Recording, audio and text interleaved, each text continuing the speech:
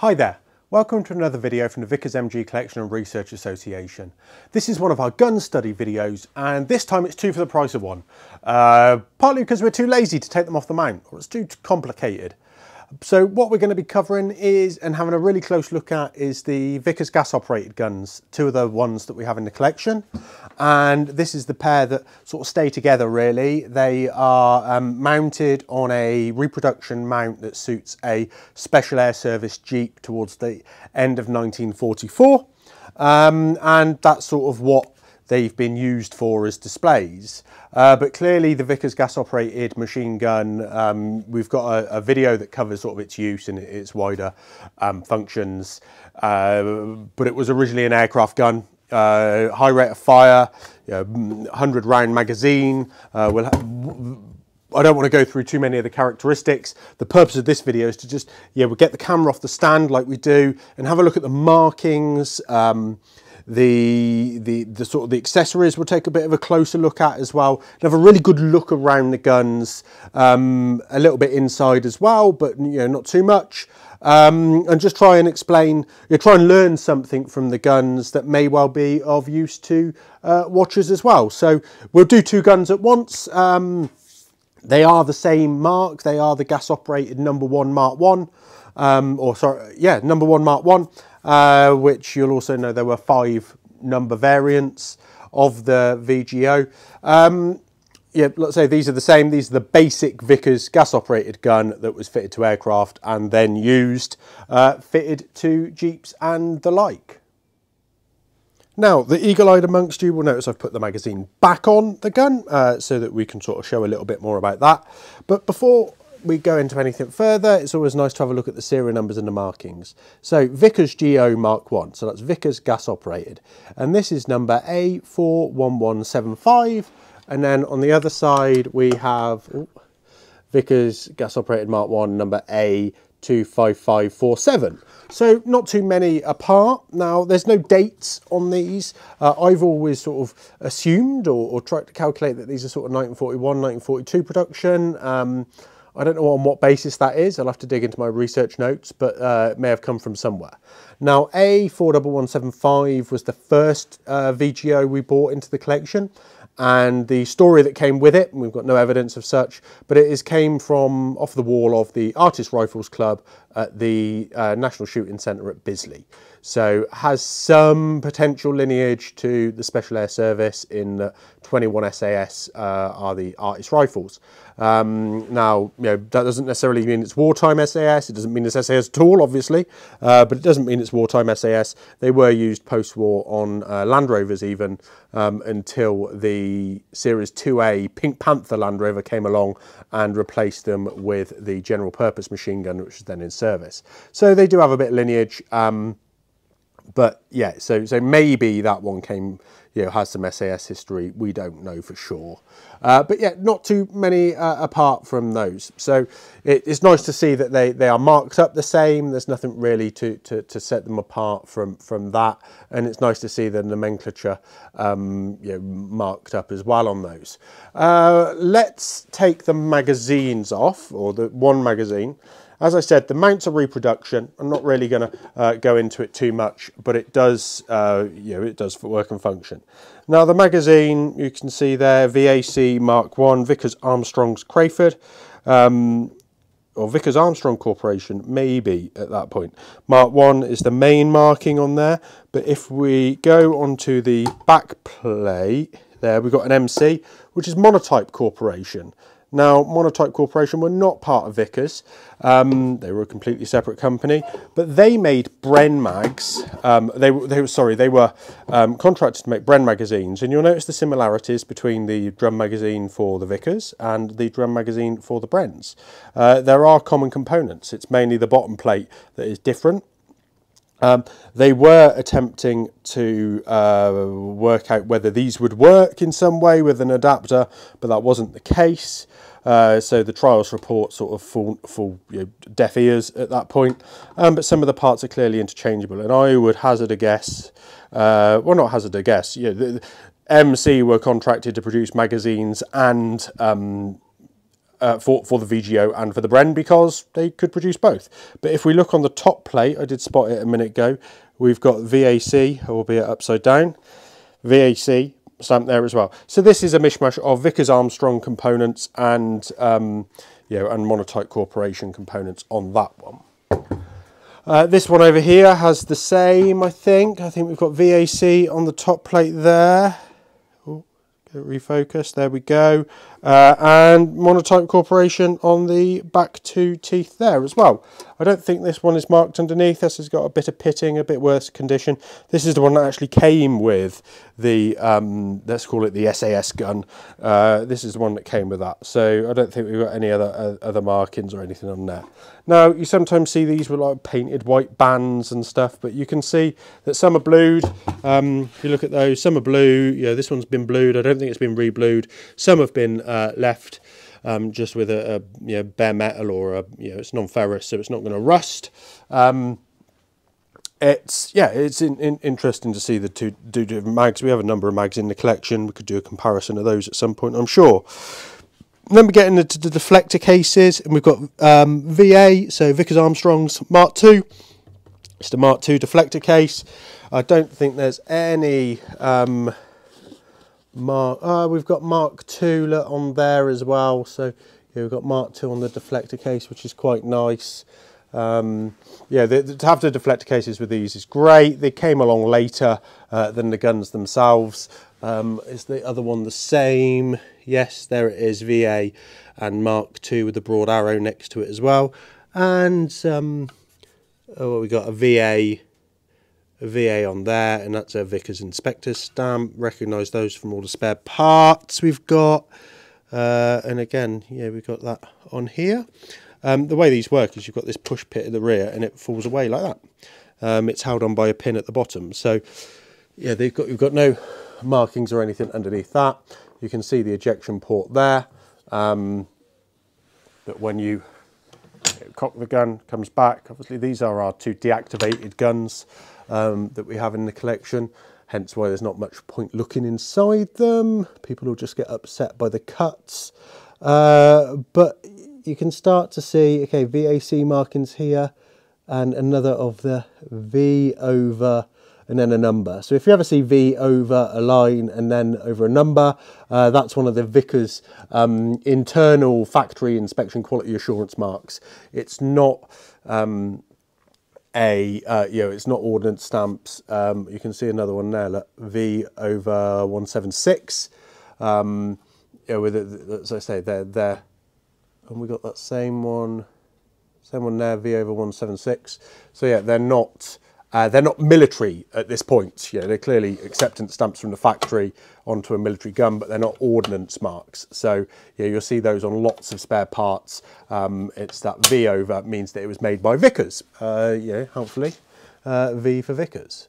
What else have we got? I'm inspired. You can see the tooling on these where it's all milled out. It's not finished, but there's a lot of material that's been milled out of this receiver, which is always quite interesting to see.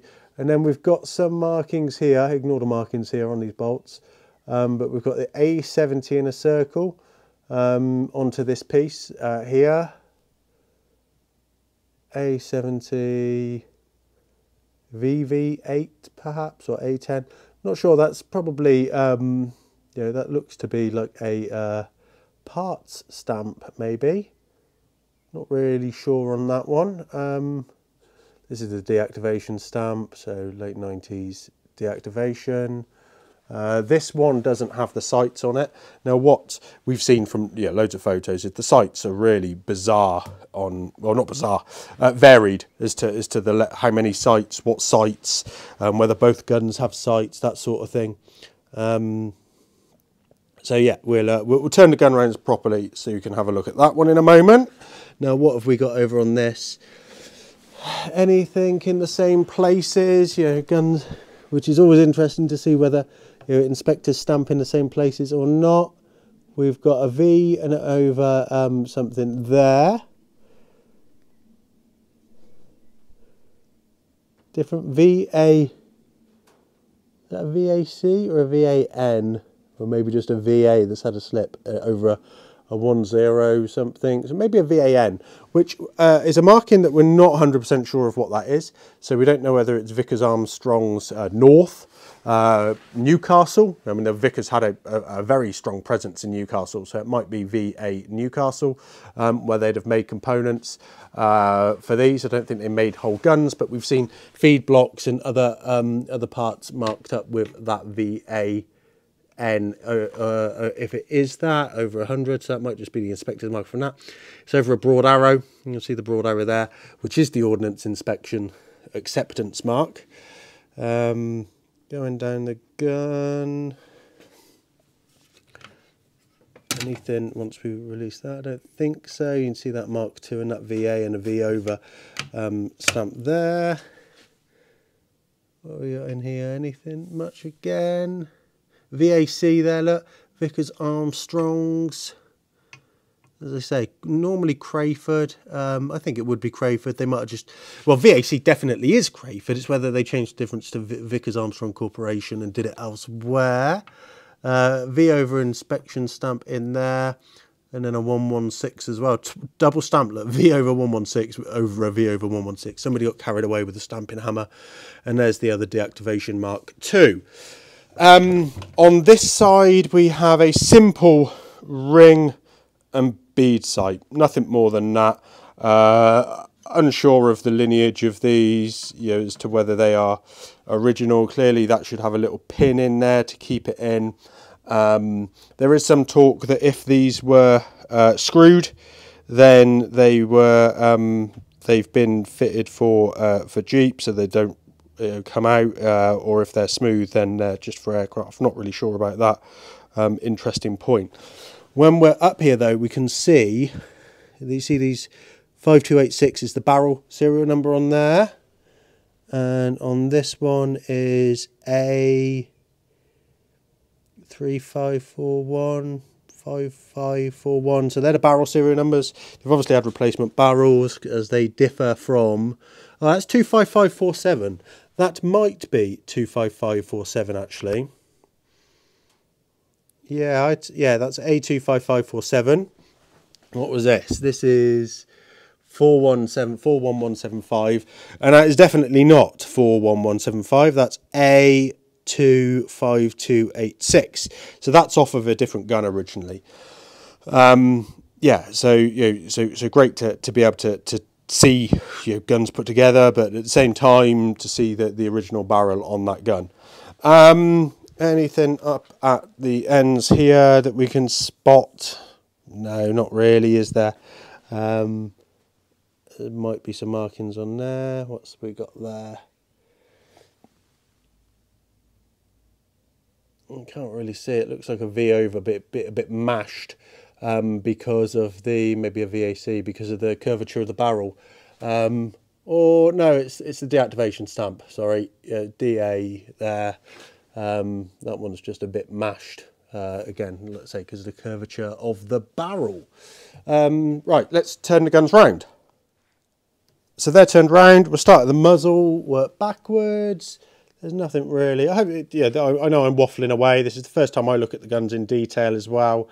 So sometimes it's as interesting for me as it is for you. Yeah, and these are, let's say, unrehearsed. You can see this horrible blob of weld there that needs dealing with. Yeah, that one's fine.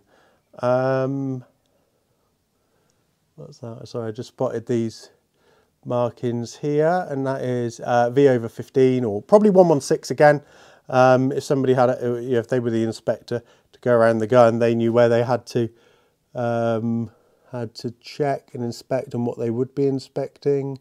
V over 47. Sometimes guns pass up the line and you'll see various inspectors. Yeah, without or lots of different inspection stamps on them. Cocks from the left hand side on the VGO, which was quite interesting. This seems to be quite a rudimentary sight mount for the gun. This dovetail that fits in there. Yeah, there were lots of different variants. This actually folds down as well, so it's or can be folded down. yeah, I mean, we're not sure on the originality of that, but they came with a lot of original components, so maybe they were just a later edition or a locally made edition. Yeah, nothing on the left hand side of the gun at all, is it? That's what have we got in that bottom piece there? Maybe some stamps in there, or maybe just some vice marks, perhaps. Yeah, interesting to see how there's relatively little, but you can see again this milling and the you know, how they were removing the material from it. It's always quite. I do like a nice bit of machinery milling. What else have we got in on that other gun then? So again, this is the SAS gun, as I'll call it. Nothing really to add. Look, yeah, everything was on the right hand side, or a lot of things were on the right hand side of the guns. We do have that similar mark up there that we do on the left-hand gun. Nothing on that spring. A single sort of big stamp on there, which looks like a C, and then this one looks like a V. Maybe they were just big stamps of, for some reason that we don't quite know. Okay, so I'm going to call it a day there. I think that's all the stamps that exist. Hopefully that's been interesting for you. You know, as I say, go and look at our, just to say, these stamps that are on the top of the breech blocks there are obviously the deactivation stamps. Hopefully that's been of interest. Please go and look at the sort of the longer vid where we explain, you know, the use and everything of the VGO. Clearly these are quite popular guns, so we'll share some videos in the future of them firing, where we have access to those, and you know, other things as well. So please do support us on Patreon. Please make sure you subscribe to the channel. You know, just you know, try and help out the association where you can. Please do come and visit us in Swindon, Wiltshire in the UK if you're able to.